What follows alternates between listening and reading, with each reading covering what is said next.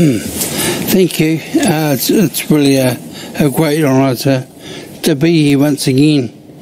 Tēnā koutou, greetings to you all. It is a great honour and pleasure to be talking to you today on this great day, World Down Syndrome Day.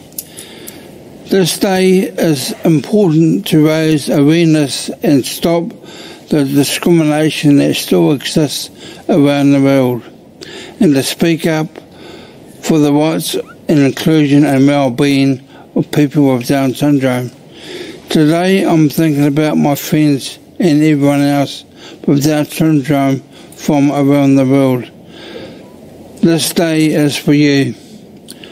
I really like the slogan, with us, not for us. As I know that too often people with Down syndrome are represented by others and do not get to take part. But this isn't right. They should be assisted to take part just like all other people with disabilities. The theme for today's forum, easy to understand communication, is a very important topic.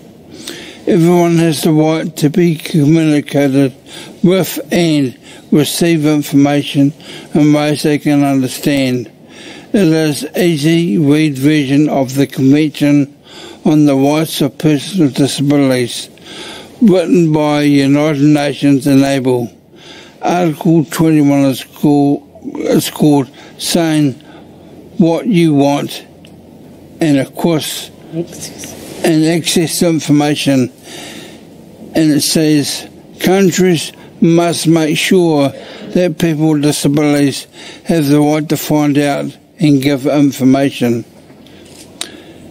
and to say what they want, the same as everyone else. This includes information the way you need it.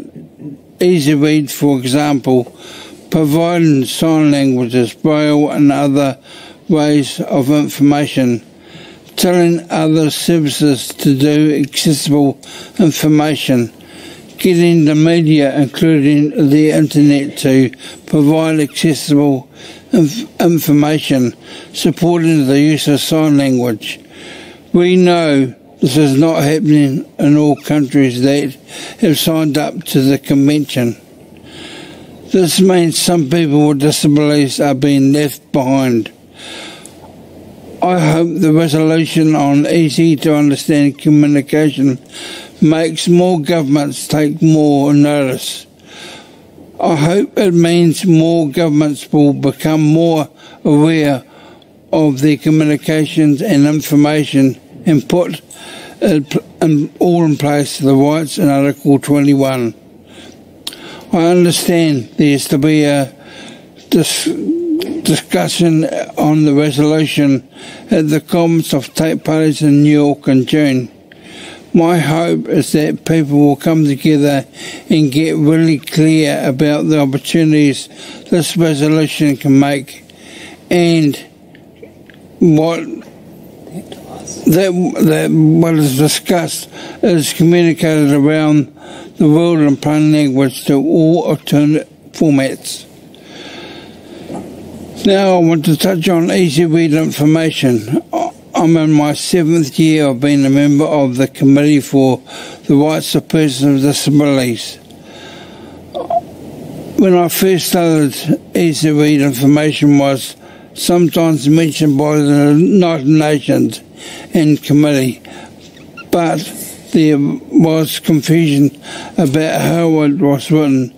An example, sometimes it was written as easy to read, sometimes as one word, easy read, and sometimes as 2 words. And there was some confusion about what exactly it is. Some people thought it was plain language, or plain language with some pictures to make information look good. A good way to explain easy read is information is written in everyday words and images to assist meaning. Here is more information about Easy Read from People First New Zealand. Make it easy service website. Easy Read is an interpretation, not a direct word-for-word translation, but distant from plain English, while it uses the same aspects of plain English as a starting point. It is a specialist form of communication. Easy Read sets standards, not just wording, but page layout, font, and accompanying images. I have spoken about Easy Read over the years, and now it's more understood and always mentioned alongside other alternate formats such as Braille and sign language. And now it's always written as two words with a capital E and a capital R. I think it is really important to have Easy Read written and understood the same all around the world. Braille is, so why can't Easy Read be? Making it easy read information is not easy, it is a skill. It needs to be done professionally. People with intellectual disability have a role in making it too, as testers, to make sure it is the best it can be. I would like to see experts of Easy Read get together to make some international standards.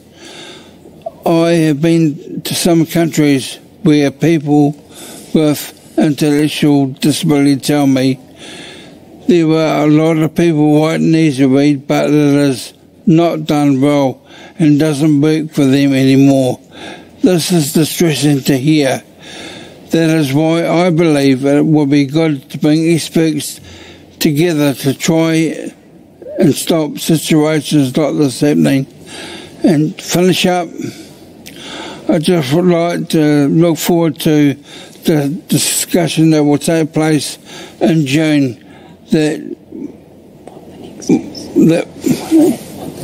what the next steps will be, so that all people with disabilities receive communication and information that works for them, so they can be participating citizens in their own country.